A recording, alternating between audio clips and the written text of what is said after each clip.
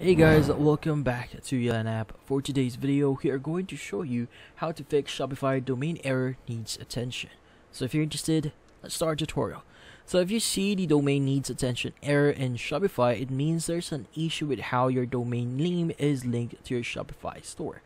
So first is you need to check your Shopify admin dashboard for specific error messages. Now it will mention any type of DNS record issue here, such as missing or incorrect A records or CNAME records. Now in this case, what we need to do is we need to go to settings here, and you want to go ahead and access section for domains. Let's go ahead and click on this one. So in this case, if you do see any error here, you need to go ahead and fix them. Now, in this case, what we need to do next here is we need to update our DNS records. So typically, you need to log into your domain registers control panel where you manage your domain. So look for DNS settings or DNS management here. This is where you can update your domain's DNS records. Now, in this case, you need to update the DNS records according to instructions Shopify provides you. So Shopify usually gives you detailed steps for various domain registers. Now again, you just need to go to your settings here, go to domains, and typically you have the option to see, or in this case, select connect new domain here. And from here, you can just add your domain and they will give you the instructions on how to do that exactly.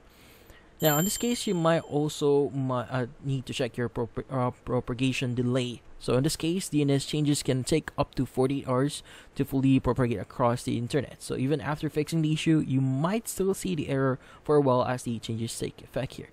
Also, some domain registers require a period at the end of the domain name in DNS records. Like for example, you could have shops.myshopify.com with a trailing period instead of shops.myshopify.com. Now, in this case, you could also contact support if you're unsure in fixing this issue. So in this case, you could go to the top right here, go to my store or your store name here. You want to go to Help Center. Now, in this case, you should be able to see a chatbot at the right side here. You could request a interaction or a real agent. In this case, you can ask the chatbot to have a conversation or a meeting with a actual agent itself. Now, you could also visit the community link that they have. So typically, you just go to community.shopify.com.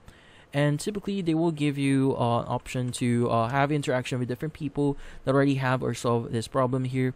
So in this case, you could post or ask your own questions or even search for different questions or guides here that you could actually do.